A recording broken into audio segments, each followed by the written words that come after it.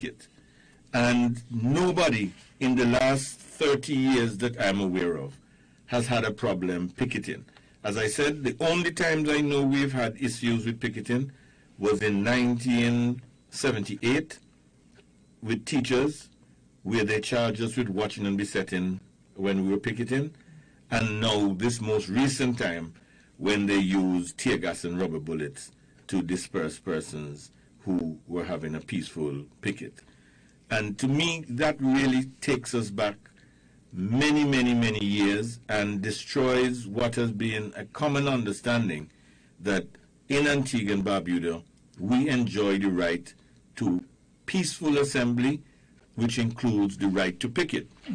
Now, Section 22 of the Public Order Act, it says that Section 22(2), it says, nothing in this part shall operate to be construed as operating to penalize or to prevent any lawful picketing carried on outside any official premises or any other lawful act done by or on behalf of a trade union in contemplation or in furtherance of a trade dispute. Now, the way that all previous commissioners of police have interpreted this, and it has now become part of the practice in Antigua and Barbuda, that persons are not hindered in their right to conduct lawful picketing.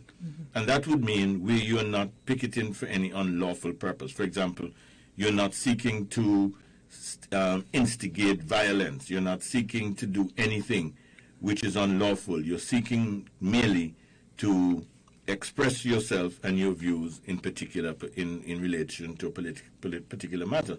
So you had, for example, Ambassador Lionel Hurst during the period of the United Progressive Party, where he led a group many days picketing against the Citizenship by Investment Program.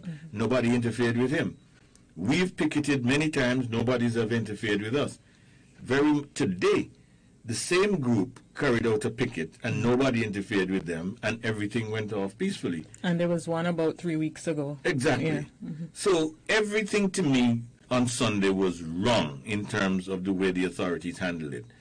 If they felt that a crime had been committed, that is, that somebody had organized, as they say, an unlawful meeting, then just like they've done it, you charge the person and you let the magistrate decide that.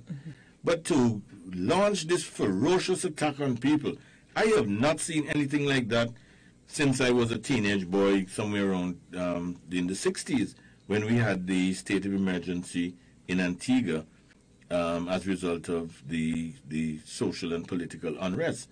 But I don't know what could have happened to have really made this serious change in the outlook of the police authorities, to rather than see how they can assist persons, because you see, there seem to be this thinking that the purpose of the police is to keep down, to stop it, rather than to assist you in exercising your fundamental right. And there would be nothing wrong with the police liaising with the leaders of that particular picket and explaining to them, if they have to social distance, say, look, we don't want anybody standing so close.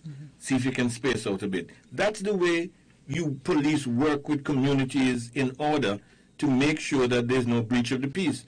So what happened on Sunday, to me, is a very backward step. It has not happened in our recent history. It takes us back to the old days when the people of the Caribbean had to fight for the right to assemble peacefully. And this was, in my view, a blatant attack and a ferocious attack on the right to, the constitutional right to peaceful assembly.